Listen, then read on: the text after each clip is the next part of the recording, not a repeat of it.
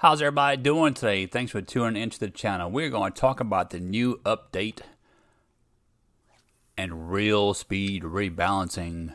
So, totally freaked me out the first time. So, I was excited to get the new update. And yes, I went straight to Sabine River and did some catfishing.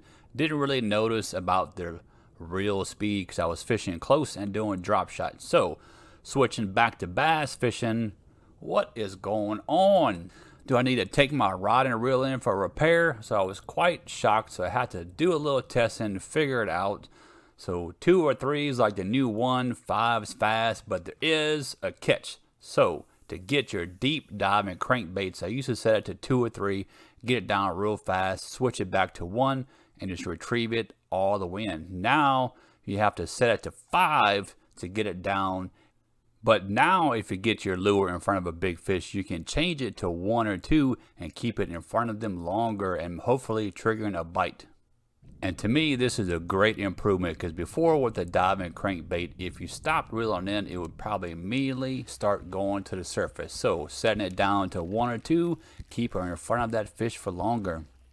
So drop a comment below, tell me what you think. Were you totally freaked out like I was? Do you hate it? Do you love it? Do you not like it? Do you got to get used to it? That's the game now, so maybe they'll change it again, but there is some advantages to it, and I've been trying it out today. So let's take a look at the new speed. So I'm on 3, I'm barely getting it down. It is going down, but it's pretty slow. But this is like 1, I guess, on the old way. If you what is this? Is that a blue catfish swimming in Lake Guntersville? This might turn into a catfishing video real quick. Oh, I'm not even using my big pole. This is my bass fishing rod and reel. Well, I don't hear the heartbeat, so he is not a trophy, but he's a big one for sure anyway. And I'm glad to catch one in Lake Guntersville.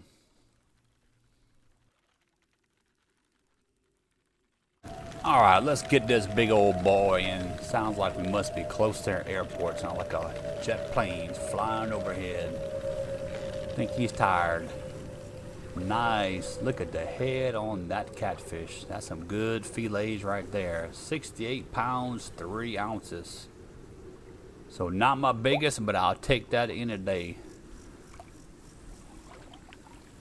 So let's get back into some bass fishing. We're going to demonstrate some more reel speeds. See what the reel speed looks like on a diving crankbait on like the 1 and 2 speed. We'll start at level 3, maybe work our way down and just demonstrate the different speeds.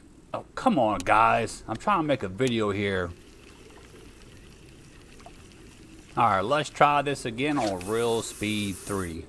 I'm going to slowly work it down. I don't always want to get it down all the way to the bottom as quick as possible. Sometimes I like to take my time, work it slow all the way down so you can see what fish are there.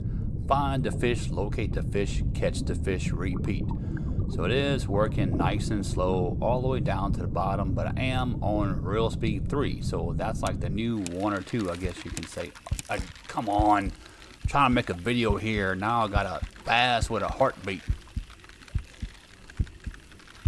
So let's switch over to a swim bait and we're going to work it real slow right near the edge. Keep it in front of the fish as long as I meant to do that. I like to sneak it in behind the fish so they don't know what's coming. Let's work it slow.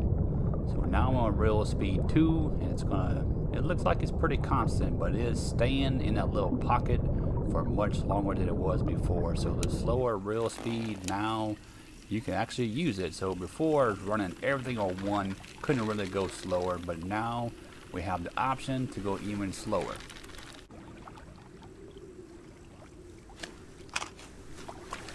So as always, feel free to drop a comment. Tell me what you think of the new reel speed. Always share with me your catches. What's your favorite lure? Because I love to try out new lures and exciting ways to catch bass, catch some catfish. If you know how to constantly catch channel catfish, let me know how you do it because they bite on so many different types of lures, but I haven't found one lure that's consistent. So as always, do me a favor, hit that like and subscribe button. Keep on fishing, stay happy, and I'll see you next time.